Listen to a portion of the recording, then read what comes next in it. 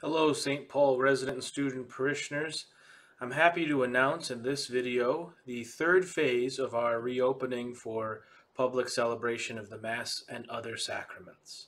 We will begin phase 3 of reopening St. Paul Catholic Center on Saturday, June 6th. As in our previous phases, we continue to present plans that are subject to adaptation at any time as the circumstances require, because our primary and main goal of reopening our churches is to provide access to the sacraments in a safe way that will protect the vulnerable and stop the spread or slow the spread of the virus as best we can, as well as for us to learn best practices. In phase 3, which again will begin the weekend of June 6th and 7th, we will resume the public celebration of Sunday Masses. Our Sunday Mass schedule will be our normal break schedule for Masses, 4:30 p.m. on Saturday, and then on Sundays, 8:30 a.m., 10:30 a.m., 12:30 p.m. in Spanish, and 5:30 p.m. At this time and until further notice, we will continue to limit our capacity and require everyone to follow our protocols for social distancing in order to create the safest environment possible.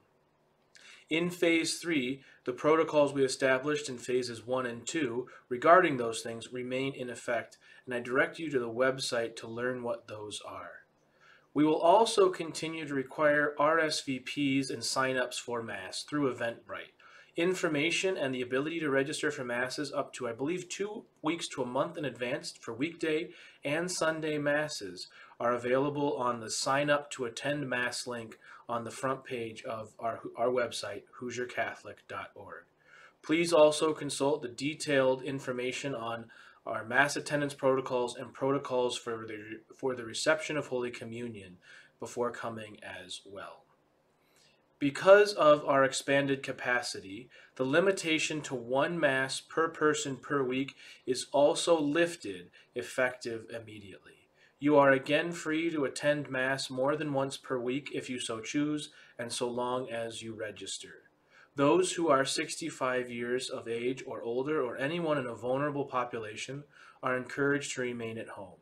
Even with the resumption of the public celebration of Sunday Masses, we are reminded by Archbishop Thompson that dispensation for the obligation to attend Sunday Mass is still in effect until August 15th. If you're concerned or afraid or scared in any way, please either contact me, and if you are able to, and I would encourage you to stay home at this time. We are working, because we've recently received the permission from the Archdiocese, to create an opportunity for people who are unable to attend Sunday Mass to receive Holy Communion. We are still working on the details of what this will look like. Please check the website regularly for what that will look like. Also, we're limiting the capacity of our weekday Masses to a greater extent than our Sunday Masses.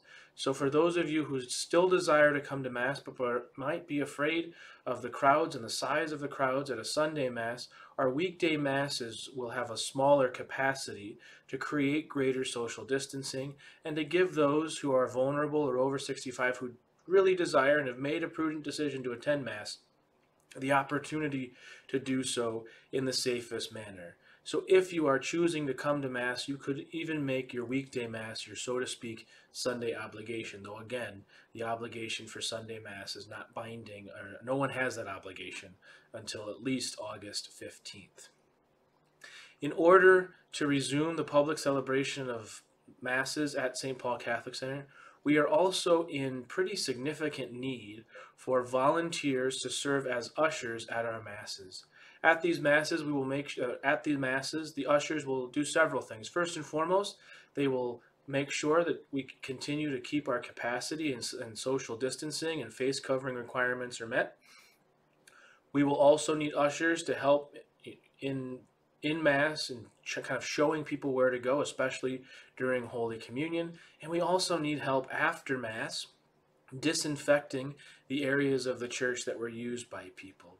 If you are able and willing, And again, able and willing, knowing the risks and making a prudent decision.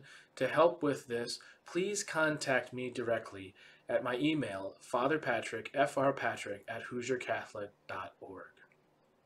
I recognize right now reopening St. Paul Catholic Center for the public celebration of Sunday Masses will impact each of you differently. Some of you are scared, and rightfully so.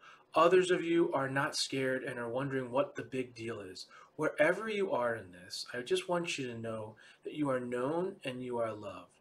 But I also ask you to work together with me and with the staff and with everyone else here at St. Paul's so that we can continue to be good and faithful servants of our Lord and Savior Jesus Christ, but also to love our neighbor as we love ourselves. To recognize that my experience might not be someone else's experience, but that they have a right to their feelings and experience, and also a right to a safe environment. And so we are working together as best we can to love and to serve you at this time. But in order to do that, we need everyone contributing.